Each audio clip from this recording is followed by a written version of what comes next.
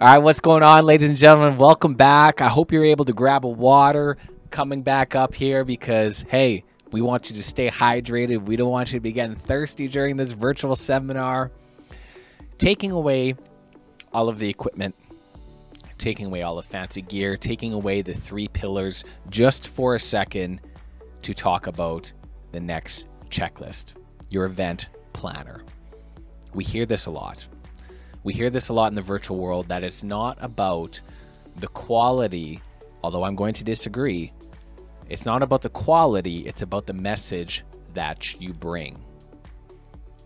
It is important to have a message, but also to be able to bring the quality for the viewer experience, because there's nothing more virtually professional than going into your event or going into your meeting knowing what you're talking about, knowing a little bit more about your audience and doing your research on your clientele ahead of time so you can go in there looking like the professional that you are, providing the knowledge that you need and the solution that you want to bring your audience and your clients.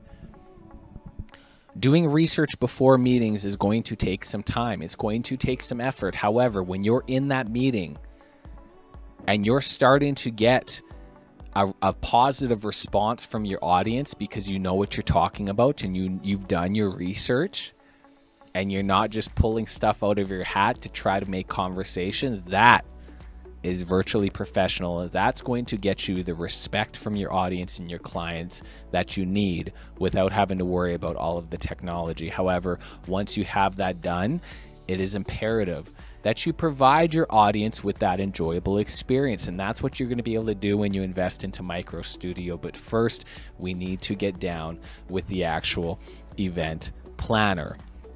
Knowing this event planner, when I'm in sales, as a sales professional, if I'm trying to sell them a solution, I'm going to do research ahead of time, such as, have I communicated with them before?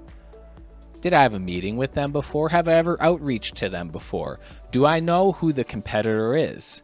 Do I maybe know some sort of pain points that arose when I was talking to the gatekeeper? I'm going to be writing these things down. Do they have multiple locations? Right? Do you know who the actual decision maker is? Did the person who set the appointment with you tell you that they were the decision maker, but when you actually went to the company website, you found out they were just an administrative assistant?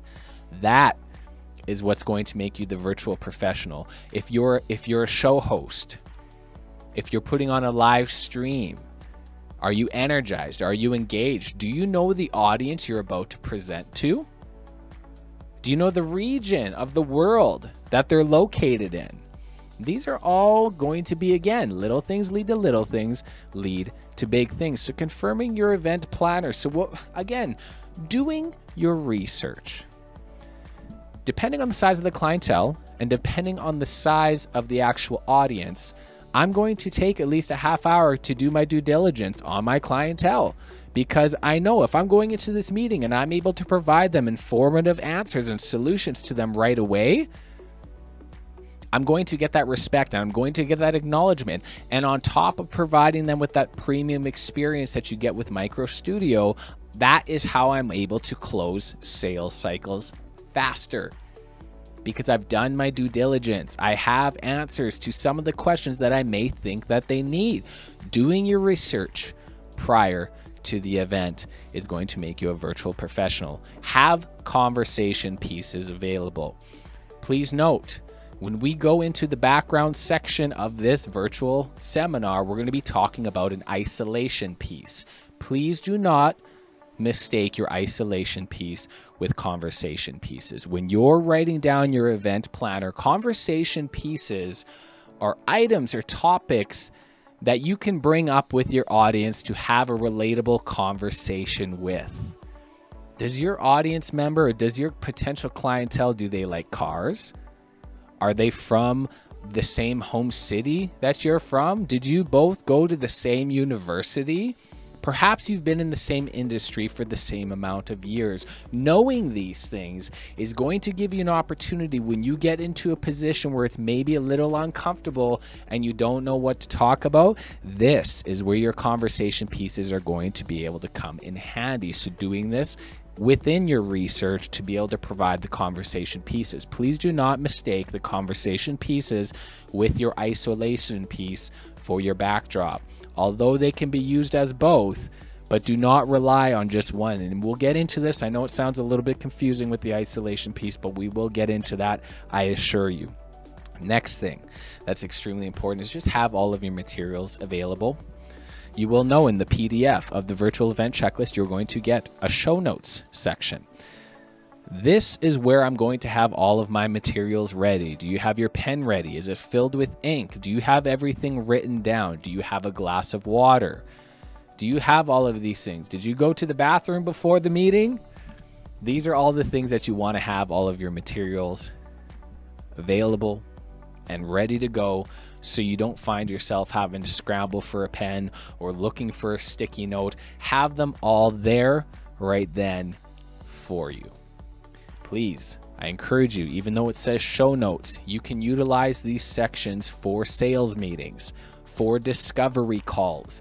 These are things that you're going to be able to write down for your clientele so you have stuff to take with you. I personally don't like going down the typing route because it can be noisy with the keyboards. It can be distracting when you're working in the virtual world. So I like to write things pen to paper. And then when I want to upload that into the actual software, the CRM, I just simply take a picture of the notes, upload it to my CRM, or if I'm feeling ambitious, I'll type it out, or I'll have one of our team members at Micro Studio type it into the CRM for our organization. So have all of your materials ready to go. Again, please utilize your show notes, okay? You're going to find there's multiple sections here that you're going to have. You're going to have your event housekeeping items. You're going to have an event topic and segments, pre-episode notes, post-episode notes, along with special recognition. I want everybody to understand that these show notes are designed for live streamers, but you can implement this for your virtual meetings. Just replace some of the words accordingly.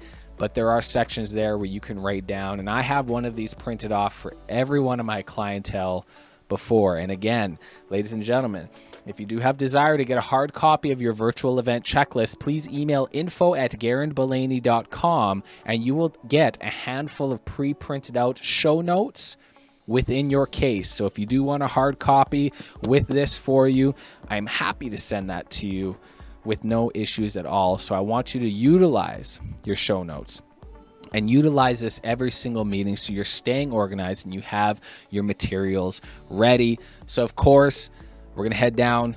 Let's do this. Let's head to the coach's corner quickly. We'll write this down because repetition is key, as this is a learning seminar. So let's get into this. We'll switch it over right away here and then here. So when you're understanding your event planner, research on your clientele.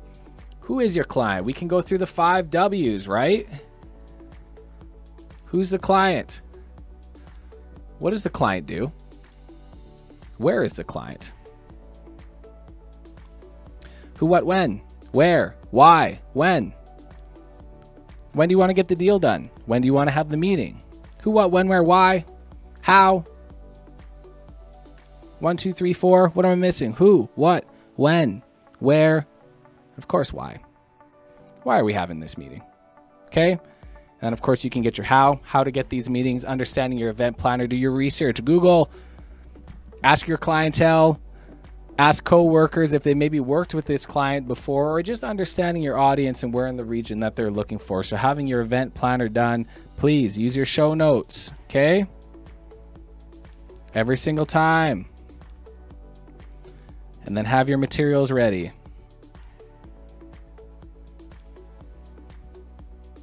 Materials ready, pen, paper, ready to go, water close by. Keeping yourself organized and confident so you're not moving back and forth all the time doing that thing. Having your materials ready, show notes ready, doing your research ahead of time is going to show you as the informative influencer and the educator in that next meeting. So hey, You follow these. And when you can confirm with confidence your event planner, let's head on down to the green screen. With confidence, you already know, confirming your event planner. Bow. Bow how you like me now. Check it off on your checklist. Ladies and gentlemen, we're about a quarter way through this thing.